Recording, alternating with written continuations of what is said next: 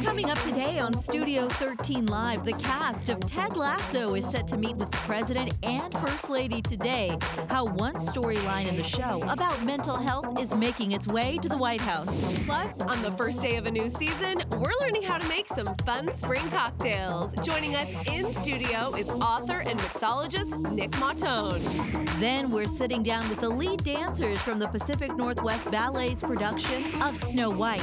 And Cycle Dogs is dishing up some plant-based elote hot dogs. Studio 13 Live starts right now.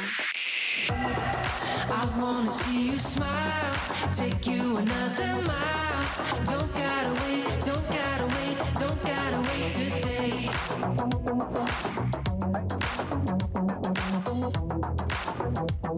Hey, happy Monday. I am so glad you're here with us today. We're so excited to have you. I'm Carly Henderson. And I'm Mireya Garcia, and it is the start of a new week and a new season. Happy first day of spring to you. Happy first day of spring. Yeah. So I'm so happy about that. It's no longer going to be dark at 4 o'clock, which, to be perfectly honest, I hadn't super noticed because we go to bed so early. But you know, I'm happy for the rest of you. Yeah, I'm happy for the greater good. It's also been throwing me off too, because normally it would get dark so early and I'd be like, oh, now's my time to sit on the couch and veg out a little bit and watch my little show or whatever. But now I feel lazy doing that when it's light for some reason. Yes. And it's bright and it I don't know, I have to look at the clock and I'm like, oh my gosh, it's 8 o'clock. I need to go to bed right now. I don't love it. Mindset change, I think, needs to happen. It was a beautiful weekend, and we actually got to do something super fun on Saturday. We did. So we both won this company raffle to get to go to the Sounders game, and we went with our respective families, and it was so much fun. It was just great to be out there. The sun was shining. Saturday was such a beautiful day. It really was. Was that your first time at Lumen Field? Because it was mine. It was. It was my first time at Lumen Field, and it was my son's first game, or soccer game, and he really loved it. He got a little confused and was trying to explain to Carly that we were having fun watching basketball. And I said, no, honey, that's soccer. Or football, either one, but not basketball. I did shoot this very cute little TikTok, so let's show that to you.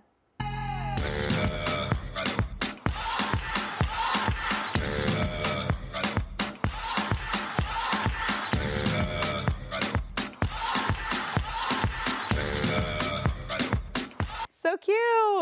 I was going to say, too, your son and I both like to enjoy sporting events in the same way, which is just snacking out the whole time. Lots of snacks, yeah. We both had our snack game on lock. Absolutely. It was really funny walking from, the food court area to the suite there, because it was 2 boxes of candy, 2 bags of chips, and a drink, and it was all for him. Yeah. But he was mellow the whole time, which I appreciated. He was great. He did well. It was so much fun. Yeah, it was great. All right, well, we do have a special serenade for actor Bruce Willis. Okay, the actor celebrated his 68th birthday with his family yesterday.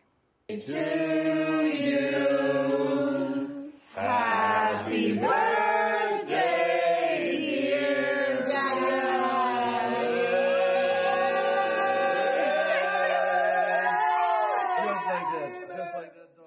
Look at that. So, and this crew really takes the word family very seriously. This video is from his ex-wife, Demi Moore, posted it of Willis's current wife, daughters, other family members, all singing happy birthday to him, of course. And you'll remember that Willis actually stepped away from acting last year after being diagnosed with aphasia, which affects the ability to speak and understand language. And his family said last month that his condition had actually progressed and that he'd been diagnosed with a rare form of dementia. But it is beautiful to see them celebrating life in any way that they can. I know. I love to see these happy moments too. I'll also say, having someone sing happy birthday to you, it's always such an awkward experience, and I always feel so awkward. He looks cool doing it. I don't know how. He's just handling it, receiving it. Yes. It's great. But I always feel so awkward. I never know where to look. Yeah. You feel like you have to smile the whole time. Don't sing. It's your birthday. Yeah. Yeah. No, absolutely. No, that was great.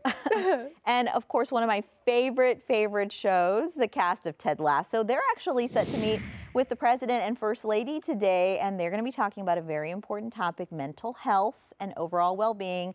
And you know, if you watch that show, you'll remember that that was a huge storyline for the second season, as the titular character, Ted Lasso, deals with anxiety attacks, which I think a lot of people can relate with. And it's clear that the cast really buys into the whole believe in the main topic from the show. Absolutely. It's amazing to see, and I feel like the first season too, I mean, you got a little bit of a taste of it toward the end of the season as you got to know his character a little bit better, but it was nice to see that go so much deeper in the second season, and to realize not everyone who seems really happy-go-lucky is naturally that way. A lot of people have to work really hard to be okay, and I'm just thankful that like talking about mental health has come such a long way in the last like even 10 or 15 years. I feel like it was so taboo when we were growing up, so it's amazing to see, you know, celebrities and take their job as role models really seriously, and you know, make the world a little bit better. Yeah, and I do like to see that here in this third season. I mean, no spoilers, you guys, I promise, but that theme certainly continues, and I think that the character Ted Lasso, as you pointed out, has some very interesting ways of being open and honest about his struggles that really just makes it a lot easier not to feel shame about whatever you're going through. Absolutely. We love to see it. Well, if you have looked at social media at all since Friday night, chances are you have seen a lot about Taylor Swift's new Eras tour. The tour kicked off in Arizona over the weekend, and this show did not disappoint fans. So Swifties are most excited about her 44-song performance. 44 songs. Wow. A bunch of outfit changes, extravagant choreography. Some Seattle fans have even gone viral, saying that watching all of the videos from the weekend has just made them realize how long they have to wait for the show, because Swift will be at Lumen Field on July 22nd and July 23rd. So that is quite the wait. And I have to say, our executive producer, Bhavisha, has been sending me TikToks of people, you know, who were at that concert. But my own For You page has also been flooded with this content. And not once did any of those videos overlap. Like, she never sent me a video that I'd already seen. Yeah. There's just that much going on. That much content, because she performed for 3 hours and 15 minutes. I mean, can you imagine doing that night after night after night? Like, I want to see the behind the scenes. I want to see the documentary of the Eras tour. I want to see what Taylor had to do to train to get into this kind of shape, because who can do anything for 3 hours and 15 minutes without taking a break? The longest I think she took a break was like 3 minutes for a quick like outfit change behind the scene. I don't know if you saw that one where she's like diving underneath the stage. Yeah, she jumps down. That looks so cool. I want to know how that happens. Yeah. So it's been really cool to get all this content. And it makes me think too, with all these amazing behind the scenes clips that are surfacing from all tours, even like Harry Styles' concert, which felt like he was on tour forever as well. But it makes me feel like artists probably have to be a little bit more original with the things that they say to the audience. Because when we were growing up, I feel like you'd go to a concert and they'd be like, Seattle, you're the best fans in the world, da, da, da, and tell a little story. But then you kind of know they're saying that to Philadelphia and they're saying that to Denver as well. But now that everything's on TikTok, I feel like artists have to keep it really original and really real. Yeah, I think that they do. And I do know that in the Eras tour, Taylor Swift is going out of her way to perform like one song, and I think it's the acoustic set that is different in most, if not all, the cities, which I think is exactly what you were touching on there, like trying to make it original for the city, which we love to see. And I do have plans to go to the concert in Seattle. I'm so excited. But yeah, I cannot wait. Whew. Yeah. It definitely makes it a little bit better that you're getting so much value for your money, even though everyone had to pay so much for those tickets, because Taylor's giving you a lot. She knows, she acknowledges the extraordinary lengths you went through to get the ticket. And we appreciate it. That's great. Another pop queen, Selena Gomez, officially became the first woman to reach 400 million followers on Instagram over the weekend, less than a month ago. She became the most followed woman on Instagram, again, beating out Kylie Jenner. Gomez recently returned to posting after being away for about 4 years. She says her Instagram became her whole world, which is why she had to take a break. It got very dangerous, and it made her feel like she always had to wear makeup.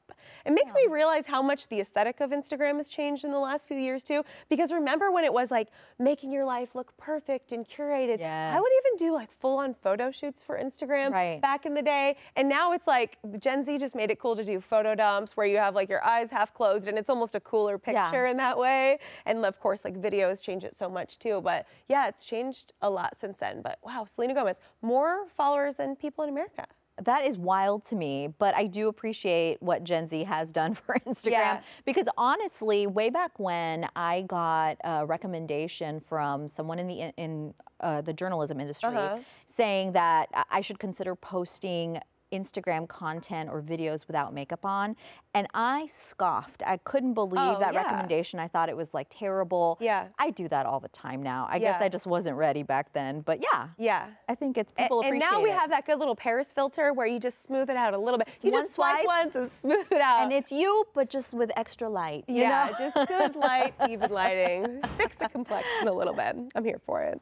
Actor Adam Sandler was honored with the Mark Twain Prize for American Humor during a ceremony last night. The 56-year-old comedian rose to fame after being cast on Saturday Night Live in 1991. After being fired, he launched his movie career, and since then, Sandler has starred in over 30 films, which grossed more than $3 billion worldwide. That is amazing. Wow. This makes me want to go back and watch all the old SNL clips of him because I never really, I didn't watch SNL when he was on growing up. So there's so many like comedy legends that I love so much that have come from that show that I never watched back then, like Fred Armisen, Molly Shannon. I've gone back and watched some of her clips, but it's always good to find those on YouTube and watch those old SNL clips. Well, if any dads needed another reason to keep making bad jokes, a new study argues dad jokes can have a positive impact on child development. Findings suggest that telling wholesome, usually corny jokes may teach kids resilience. The study encourages fathers to take part in telling dad jokes because it also empowers kids to overcome awkwardness. I love it. I love it. I love a cheesy joke. I love a corny dad joke. Tell me your favorite corny joke. Okay. What kind of pants do Mario and Luigi wear? What kind? Denim, denim, denim. That's very good. Was that a real laugh? That was pretty good. No, girl, I'm lying to you. I hate dad jokes, but that was pretty good. All right, I actually got mine from my husband, who loves the dad joke, to my chagrin. I don't consider gluten-free pasta or gluten-free, I already messed it up, gluten-free spaghetti real pasta because it's an impasta. I messed up that joke. Sorry, Nick, but I don't like them. I do agree, though, that they are deeply awkward and can definitely help kids overcome any sort of issues. Yeah, because people are awkward. You're going to meet awkward people in your life, and you got to kind of be nice to them or know what to do when they roll say your eyes, things. laugh at yourself, move on with your life. Yeah.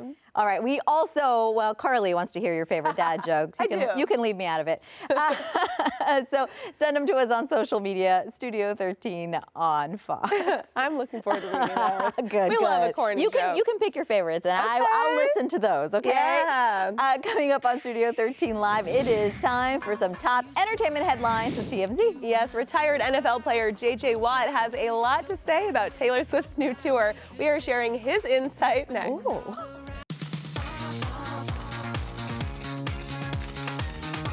It is time to take a look at what is popping in the world of celebrity news. And for that, we are bringing in Fabian Garcia from TMZ. Hey, Fabian. Hey, good morning, you guys. Thanks for having me. Yeah, happy Monday. Good to see you. So J.J. Watt has gone from football to concert critic in his retirement. I hear he has a lot of thoughts about Taylor Swift's Eras Tour. Yeah, and not a lot of criticisms, actually, a lot of praise. He took to social media with a lengthy video, a lengthy review, and it is glowing for Taylor Swift. As you guys might know, she is on tour right now, the Eras Tour, as it's called, highly anticipated, a lot of controversy with Ticketmaster, etc. But now she's on tour, and according to J.J. Watt, she impresses. She does a full 3-hour-plus set, hardly any breaks in between, he claims. He says there was maybe the only period of time that she took a break was about 3 minutes for a costume change, he says. But then she was right back on stage, performing again, belting out her songs. I think he said like 44 songs in her 3-hour set, covering all the hits, obviously. So yeah, I've never been to a Taylor Swift concert. I probably will never go to a Taylor Swift concert, but based on J.J. Watt's review here, I just might, because it sounds quite impressive. And I mean, it kind of just speaks to Taylor Swift as a performer, as an artist. This is what she does, and she is a top-tier performer, and according to J.J. Watt, she's one of the best. Oh, absolutely. One of my favorite things is seeing newly converted Taylor Swift fans. That is very Yes. fun. And I've brought like my boyfriend to Taylor Swift concerts before, and it wasn't necessarily his choice of an artist, but he accompanied me to them. Yes. And he had a really good time. I feel like everything about it, the theatrics of the concerts, anyone will become a Taylor Swift fan after going. You can confirm JJ Watt's report then, is what you're saying. I can confirm it. I wasn't there, but I can confirm. And you know what Good I to know. love? JJ Watt, known for being a kind man who is extremely hardworking as an athlete. So I do love that he's giving that love out, you know, to a performer who is putting in the work for her fans. Yeah. Absolutely. They're one and the same for sure. All right, so TMZ has a new special airing tonight on Fox. It's called TMZ Investigates 9/11, the fifth plane. What can you tell us about this one? Yeah, this is an interesting one. It's our latest documentary. We've been working on it for the past 6 months now, and it's a deep dive into the crew from United Flight 23. So this plane was there on September 11th. They were supposed to be departing from JFK to LAX that morning around 9 a.m., right around the time when the other two planes were crashing. This plane did not take off. They got word of the crashes, so they were grounded. But when we spoke to these crew members, including the pilot, including flight attendants, they say they feel like they were supposed to be the fifth plane that day. There's a lot of reasons. One, the flight attendants say they saw some suspicious passengers in first class acting super strange, and that sort of seemed to fit the profile for hijackers that were hijacking planes that day. There's also the fact that when the plane was eventually evacuated, there were crew members on the ground, baggage people, who supposedly saw some people running through the plane that were uniformed that should not have been on there because it was locked after the fact. When they went back in to kind of investigate what was going on, who was running around, we're told that there was the hatch, one of the hatches from like the tarmac to get into the plane was actually open, unexplained. And lastly, the FBI interviewed all of those people. They interviewed the flight attendants. They interviewed the captain and the pilots. And that seems to us to suggest that they seem to think that there might have been something to what these people are saying, namely the fact that they thought they were the fifth plane. There were also box cutters found in an adjacent plane that was not scheduled to take off that morning. And what one of the captains tells us is that he thinks that one of the potential hijackers might have mistakenly put those box cutters in that plane, thinking it was their plane. So all of these things are laid out in the documentary in great detail, great depth. It's probably one of our best produced documentaries. I know we're very proud of it. It's very interesting. We're speaking to a former member of Congress. We're speaking to somebody who was on the 9/11 Commission, and they're also kind of backing up the notion that, yes, this may in fact have been a fifth plane. It's interesting, and I think folks are going to want to tune in for it. I can't wait to see that. Yeah. That sounds very interesting. Yeah. So it airs tonight at 9 p.m. here. Fabian Garcia, thank you so much. For sure. Thanks for having me. Yeah, we'll talk to you soon. All right, coming up, author and mixologist Nick Mautone is showing us how to make some spring-inspired drinks. Yeah, you can see how you can use hibiscus petals and edible flowers to brighten up your cocktails and mocktails this season. Cannot wait. It is time for Seattle Sips, where we check out some amazing drinks in our area. Yeah, today we are joined by author and mixologist Nick Mautone, who's going to be showing us how to make some spring cocktails. And let me tell you, it smells like spring in here. It's so I feel like I'm in a good. spa. It's very floral. It's I know. wonderful. We're asking for massages already, right? Can I get a That's not what you're here for, No, though, Nick. wait for That that is for not later. what you're. Yeah. But you know, we are so excited to have you, and Thank you've you. actually written several books on how to make the perfect cocktail for every occasion. So with spring here, what is a good cocktail for that? Great. So I'm a big fan of edible flowers on a variety of different levels. I use them in both cooking and cocktails extensively. My two favorites, and I'm going to show you those two cocktails today. One is roses and one is hibiscus. So I'm going to do a bunch, but there's a few here. Lavender petals, hibiscus, jasmine, rose petals, rose buds, edible orchids. Put that in your salad. Ooh. And one of my new favorites, butterfly pea flowers, which when you make a drink with it, turns it a vibrant awesome blue. It's the I'm only natural so blue color. excited for this. Yeah. We're not going to use that today. Okay. But we I can am- play with it You later. can play with it later. Yeah. You can play with it. I'll leave you some. So what are we making today? All right, so we're going to make you 2 mocktails. Now, this is my entertaining tip, right? I make a pitcher of a mocktail and allow the guests who do want to drink to be able to pour a little alcohol into their beverage when they're ready to go. So I'm going to make you 2 mocktails. We'll go from there, and I'll talk about tip. how to do it that way. That's great. And for me, it's all about making a pitcher, right? I don't want to be the bartender all night. I want to have fun with my guests. So Yeah. I make a batch of cocktails, have it ready to go, Yeah. and then we're ready to party. Let's Yeah. put it that way. Excellent. Great. Let's do it. So this first cocktail is called Island Rose. And what I'm going to do is put a few rosebuds in here. This is going to make it extraordinarily fragrant. Beautiful. I'm going to put a couple of drops of orange flower water. Oops, sorry, rose water. You almost made up a new Almost made a cocktail. pearl mistake. So where do you buy these dry flowers or even the edible flowers that we see here? You can buy them online. Orchids and nasturtiums you can get in a great grocery store, even Whole Foods and Met Market and places like that here carry a lot of that stuff. So it's easy to find. The dried ones I got online, they were completely easy to get. So let me just tell you what I've got here. Yeah.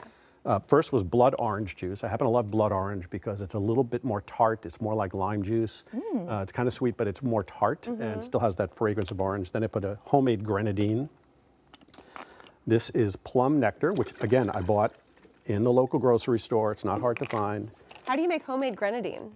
So it's a mix of, you could take grenadine juice or grenadine syrup with water, sugar, and I put some other spices in it like star anise, some fresh lemon. You just heat it up enough to dissolve the sugar, or so it's equal parts of liquid and sugar, plus the spices that you like, and you're done. As soon as the sugar dissolves, it's ready to go. And then once you make it once, flavor it from there, and you can make it any way you like. That's so cool. Wonderful. And here we have? Coconut milk. Ooh. Now, It'll be Unexpected, creamy. Yeah, so this is, it winds up, you might feel like it becomes a heavy drink, if you will, but it's not. What actually happens, excuse me one second. Sure. What actually happens, it becomes very frothy and decadent without being caloric like heavy cream. Right. Okay, so this that's is excellent. virtually no fat in this one. I'm using a coconut creamer, so it's got that thickness and richness of cream, but it's actually light and delicate. Okay. Easy on the tummy too. I feel like a lot of people are sensitive to dairy. Yeah, you yeah. know? That's right. It's That's right. easier. And so now this is what I do at home in pitchers, right? I just go back and forth Ooh, that's really clever. between 2 pitchers, and then the guests have a perfectly chilled, I'm going to stop here so we don't make too much noise, have a perfectly chilled, well-mixed, wonderful mocktail. And then I would pour it in here. I'll give you guys each a cocktail. I have to say, whenever I've been to a house party and a guest makes this custom cocktail at the beginning, I think they really have their life together. They're so grown up. I've only thrown 1 or 2 parties in my life, like as an adult, like a birthday Yes. party, and tried to make a drink, but I did not have it that together. So I'm very impressed by this. And what are you putting on the top? So these are rosebuds. Beautiful. Okay. Fancy. So, Thank you. You've got the rose water, you've got the rose petals, you've got the coconut milk, so good. the grenadine is very fragrant, the blood orange juice. Oh my gosh. So- That's delicious. Love that. Now, you pour this over ice and have your guests add, and this is my recommendation, I've got a local plum brandy. So this is harsh. I'm not harsh, excuse me. This is strong. It's not a mild brandy, but it tastes like plum, and a plum wine. And I put a dash of each Yeah. into the drink, and now you have an alcoholic cocktail. So right now you're drinking the mocktail, someone else will be it's drinking delicious. a cocktail, and Yeah. everyone can have it their way, at their strength, as a matter That of is fact. I could see this nice. being really good with like sparkling water in it too, or something a little Absolutely. bubbly in there. Ooh, that's Not good. me Yeah. inventing cocktails. That's your job. What's the next one we're making? Okay, so the next one is We're going to switch spots, right? we're going to switch spots if you don't mind. Yes. Okay, so this is a funny story. This is called Falling Up the Stairs. When Oh, I love that which I've name. done. Moved- That was me in high school. moved here a few years ago. We bought a house on Mercer Island, and we became friends with the previous owners. And when they finally moved into their new home, this is the cocktail I brought to them. It was under a different name. And then we had a lot of fun, probably more than a few drinks, a good barbecue. And our friend Kristen Hart, who the next day said, "Oh my God, that drink was so good, I felt like I was falling up the stairs." And so for Kristen named Hart, itself. this is her drink. Okay. Perfect. So we're going to start with similar process. I'm going to put everything in the batch. This is simple syrup, basically just a basic sugar and water mixture. Lime juice.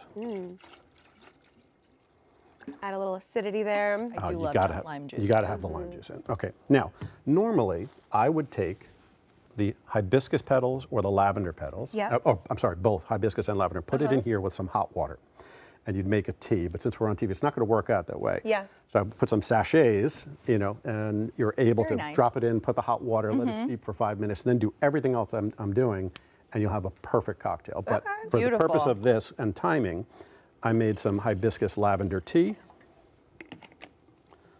We'll put that in. Beautiful. And so you see the color. Now, with this one, we're going to use the orange flower water, Okay. right, because we want to pump up the floral notes of the lavender and the hibiscus. And same thing, we're going to put the ice in the other pitcher. Excellent. And you know, I've definitely made the mistake of trying to be too fancy at a dinner party, and I end up being the bartender all night. So this is just genius. I really love that. Planning ahead. All right, so once Here we again, go. we'll just pour it back and forth. This is the mocktail version.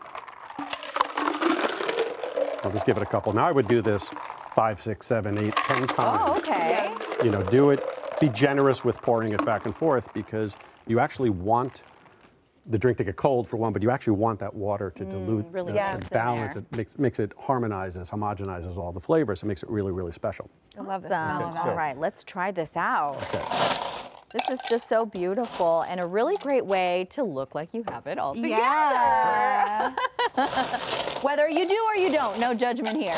I mean, how exciting is it when even if you're at a restaurant, you order a drink and an edible flower or a little petal or something is in there, you're like, oh, we are fancy Very here. thoughtful. Yes, absolutely. And this is just reminding me of the sunny, beautiful days that we had this weekend and more ahead, of course. So really perfect if you're like eating al fresco or something like that. Okay, so once again, this is the mocktail.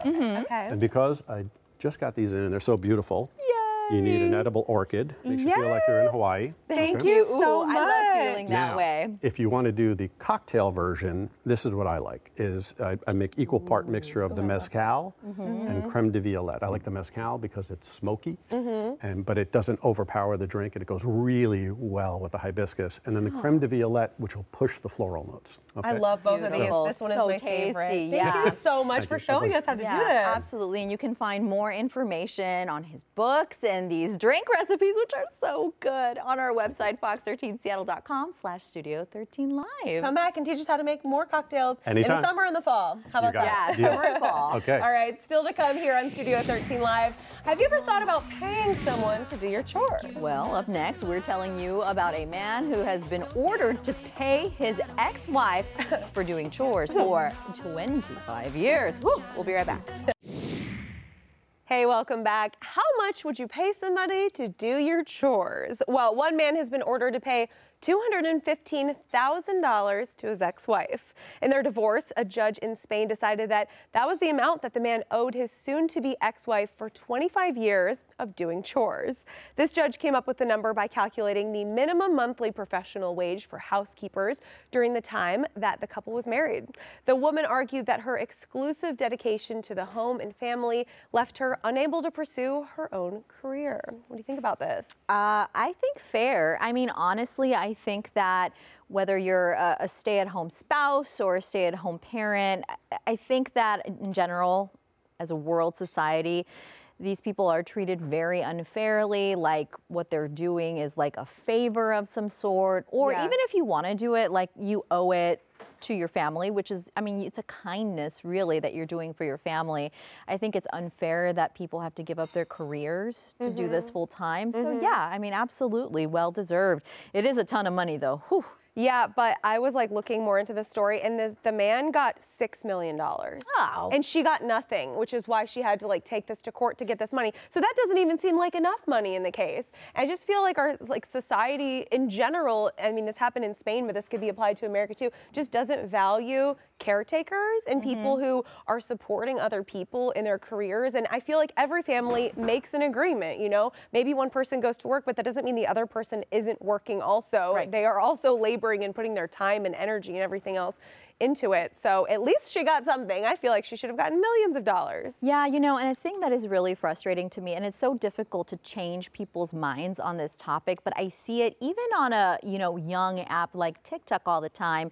It's the war of I'm the most tired or I work the hardest. So often you'll see, you know, married couples where one person has more of a physical job, you know, and the other person has an office job. And even then, there's the excuse of, well, you should do more of the caretaking, you should do more of the cleaning because I'm physically more tired. And I think that when we're in a partnership and this is the attitude we have, somebody is going to lose, and badly. And it's always going to fall on the person that ends up being the caretaker. It's just so much labor. When you're both working, or even if only one of you is working, you both live in the home. If you have children or pets, you both are supposed to be taking care of them. So I think that if you actually love someone, you wouldn't want that for your partner. Absolutely. Preach. Preaching. Give this girl more money. All right. Well, at what point, we were just talking about this, do you actually feel like an adult? Okay. It happened yet? I know, right? Thousands of, I mean, it hasn't happened to me, girl. Thousands of millennials and Gen Zers were polled between the ages of 18 and 42. 80% of Gen Zers and half of millennials polled say that they just don't feel they just are too much to be grown up. It's just too much to be grown up. Oh my goodness. And it absolutely is. See, I cannot read a single sentence. That's not a grown up. It was a tricky one. We got you, girl. You're great at this. So the hardest parts of adulthood are managing money, yes, saving for retirement, absolutely, and being able to buy a home. Whew, girl, yes. Finding a dream job and figuring out relationships, it's all just a lot of stuff. Yeah. And the poll also looked at certain life skills adults under 40 still don't know how to do. The top of the list includes changing a tire, don't know. Nope. Changing a diaper, do know. Yeah. Sewing up a hole, nope. Ironing, yes. I'm like 50-50 adult. Oh, who irons anymore? I just steam everything now. Yeah. I just hang it on a hanger and that's pretty steam it easy. up. Hope for the best there. All right. Well, I got to say, you know what? Like, we were just talking about this, and I feel like in my 30s, as if I'm a teen mom. Yeah. In my own mind, I'm like, I can't believe I have a kid.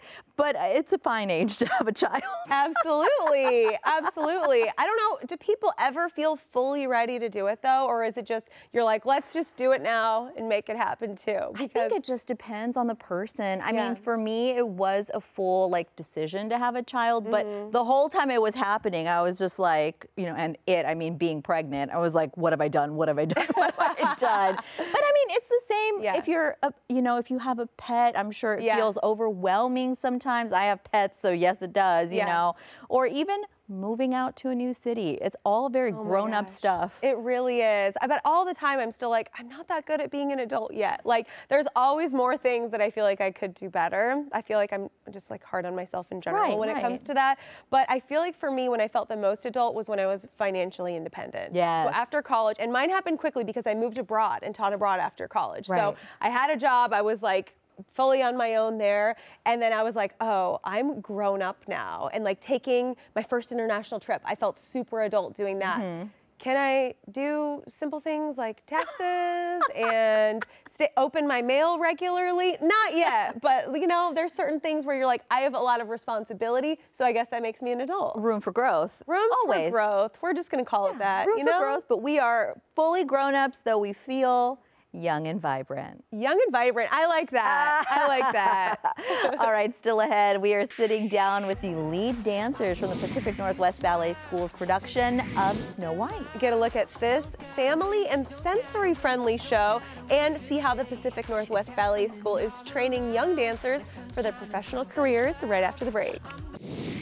The Pacific Northwest Ballet School just opened their production of Snow White, and this is the first time that they've had two Asian Pacific Islander students share the lead role. And not only that, they are also best friends. So today we're joined by Selena Fornell and Emerson Bull, who are the alternating leads for Snow White. Hi. Welcome. Thank you so much for having us. We're so excited to have you. Now, you both have actually performed in supporting roles in the past. So talk to me about how cool it is that you were sharing the lead now. Yeah, we both grew up through the school at Pacific Northwest Ballet, so now we are getting to do Snow White as a lead, and we were both actually in this production in the past as like students, so it's like such a full circle moment to get to be in Snow White again. That's so cool too that you guys are so close and you're able to kind of bond over this and like help each other out and just switch off night after night. That's so awesome. And I hear this version of Snow White has an hour-long narration. Talk to me about that. So in like a traditional ballet, there's no narration, so you just see the dancers on stage, and we kind of tell the story through our movement. But for younger kids, it might be a little hard for them to understand the story. So we have a narrator on stage who's also the king in the story. Oh, cool. So he kind of helps the audience understand what's happening, and it's also like shorter, so it's easier for them to watch and get. That's so helpful. And how many dancers are involved? There's roughly 70 dancers per cast. Whoa. Oh, wow. It's a lot. It's a lot going on. So we also know that this is special for like people with special sensory needs.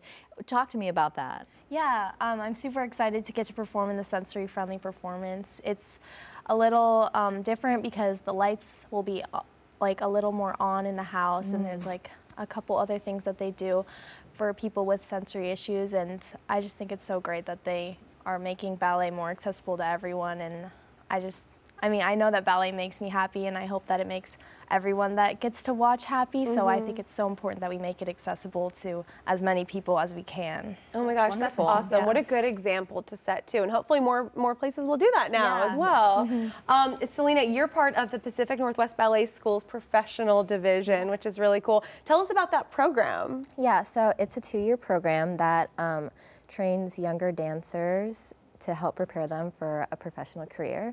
So we have our normal classes of like technique point and partnering and modern, but we also get to work with the company a lot, and that's so exciting and so special, especially for us because we grew up through the school and like we idolized Pacific Northwest Ballet. So being able to dance with the company and be a part of their corps de ballet and basically be one of them is so special. So. That's wonderful. So once again, we want to mention it is wonderful to see 2 Asian Pacific Islander students sharing this lead role. So talk to us about what it has meant for you to see yourself on stage and to know that you are representing, you know, to other young girls and boys who want to dance ballet. Yeah, I mean, it's so amazing that me and Selena get to share this role as being 2 half Japanese dancers, and I just think like it's so great that ballet doesn't need to be typecasted anymore. And I think the narration that we're all used to hearing for Snow White is like skin as white as snow, and obviously we don't really fit that exact narration, but this year they actually changed it to like allow more people to fit that narration, and I think it's so important that we make sure that we can all dream of being a princess someday, and I hope that we can inspire young children that they can be whoever they want to be, no matter what their background is or where they're from. Definitely. I feel like it should have been that way from the beginning, but it's so great that it's happening now. And Selena, I know it's so cool to see the different costumes and the set design. What's your favorite part of the show, and what do you kind of hope people take away from it? I mean, all the sets and the costumes are so beautiful, but I think my absolute favorite is the dream scene. It's actually, I think, personally, the hardest part, just because we do like 2 variations back to back, and then we also have a paw, which is super fun because that's like the first time the prince comes on stage, and then we get to dance with him, and then there's actually a section where we like duke him out, so it's like you see him and then you don't, and that part's super special and fun. And I just hope the audience takes away that like anyone could dance, and me personally, like I was always inspired when I went to the shows, so I hope to like inspire the younger girls that are in the audience. I bet you will. Yeah, so I definitely want to hear from both of you on this. We are so proud that you are representing in this lead role, but as you work on your careers and your future, tell us, what are your dream roles? Oh, I mean, there's so many. We're both auditioning for companies and sending in our videos, and so as we move to this next stage in our lives, like we hope that I get to do a lot of dream roles, but definitely Juliet and Romeo and Juliet. P&B does like a more contemporary version, and I like fell in love with it when I saw it, and so I would love to dance Juliet one day. What about you? I mean, there's just so many roles that I would love to do. But I think Allegro Brillante, it's a Balanchine ballet, but the principal, like even the Corps de Ballet, I would love to do. It's just pure dance, and it just looks like so much fun. Well, we love to see your growth. Thank you so much for joining us, and congratulations. Yes. Thank you. I can't wait to see you make your dreams come true. All right, well, to check out the Pacific Northwest Ballet's production of Snow White, you can do that this Friday and Saturday, and we have a link, more information on our website, fox13seattle.com/studio13live. Yeah. Thanks again. And coming up, Cycle Dogs is joining us in studio to show us how to cook some of their plant-based dishes. Yes, and I'm really excited about this one. You've had it. You said it's delicious. So good. Yes, the elote dog and their signature breakfast burrito. We'll be right back.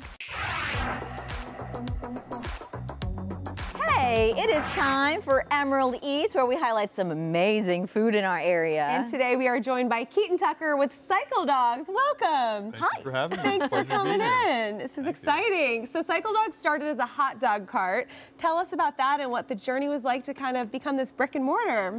Well, it was a long and arduous one, I'll tell you that much. Yeah. But, yeah, it was interesting. A lot of ups and downs. I mean, it's kind of how it is with small business, right? And you gotta make your name for yourself.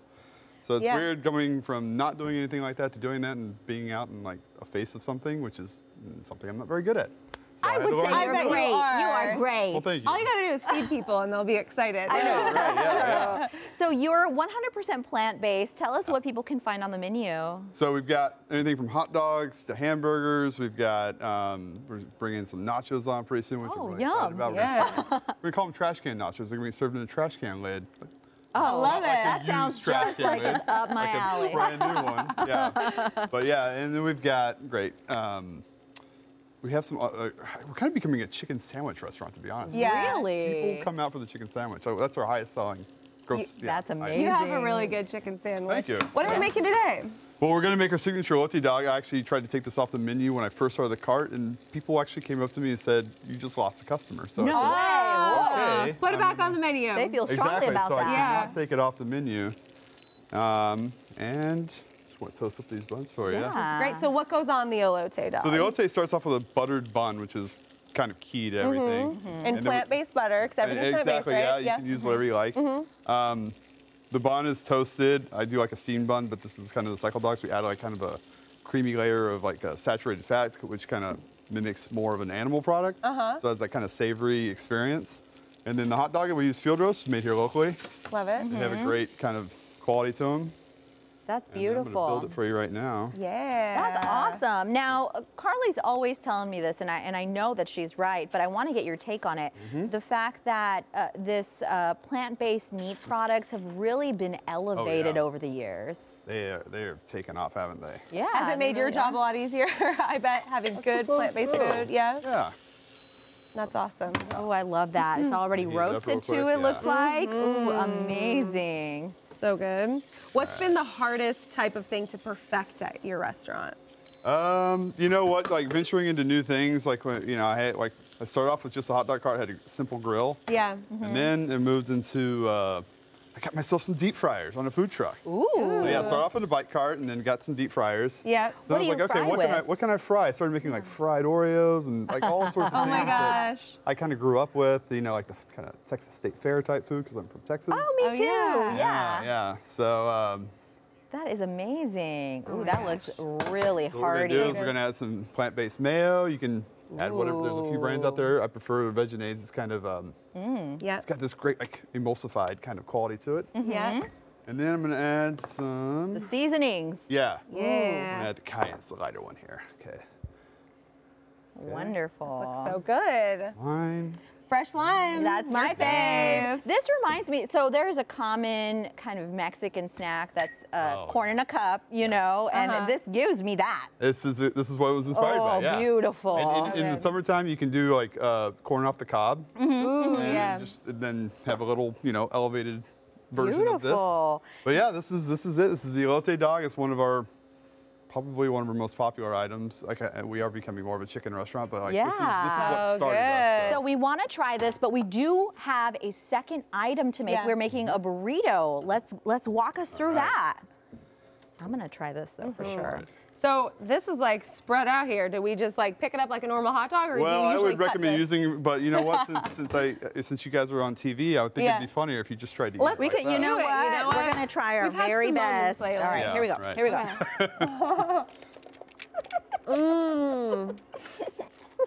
I think that was okay. That was so good. It's in my hair. It's not that great. But you know what? That was The food fantastic. is a winner. Oh my gosh, that's delicious. There needs to Great, be good more to hear, corn good on to hot hear. dogs. I feel like that's not a thing enough. You know, and we had another one where we put hash browns on it, and I Really? some I can't remember the where I got it, but this guy in this cart in I think it was downtown Seattle. He's like, "Hey, are you the guy that puts hash browns on hot dogs?" I said, "Yeah." It's a hot dog slinger, and he was like, "That's awesome."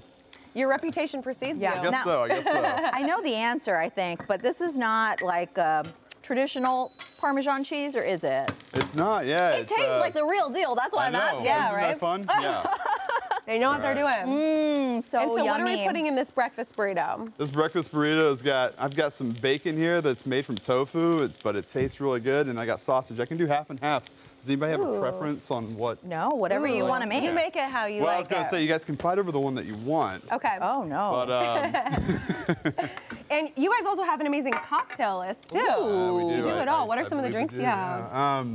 We like. So I like junk food and craft cocktails, Yeah. and that's kind of what we're doing. So I'm gonna steal this from. Yeah, Yeah, that's do it. great. Junk food and craft cocktails are kind of like a big thing for me, and we have a new cocktail menu coming out for spring. We're very excited about. And we also do mocktails, which are really big right now. Love that. And low alcohol by volume type drinks. And You really do it all. Yeah. Oh my goodness. So you're kind of telling us a lot of the stuff that you do while you're making this delicious breakfast burrito. But what are you looking for to happen with Cycle Dogs? Do you want to expand at some point? Yes, we would like to have multiple locations, even out of state one time, or at some point. Yeah. It'd be great. We have our eyes set on a few different markets. And I brought on a business partner, and it's been That's an so exciting journey. Yeah. Cool. Oh my goodness. All right. Well, we are running out of time, but we will have the finished product on our social media. Okay. Yep, we'll pop this on Instagram a little bit later. Keaton, Thanks a thank you lot. so much. We've got these recipes, so much more info up on Cycle Dogs on our website, fox13seattle.com/studio13live. Thank you. Great It's been job. wonderful. Appreciate it. Have a Thanks good for having one. me. Yes, we'll see you tomorrow. Today, it's happening all around, like sunshine through the clouds. I'm gonna make your day.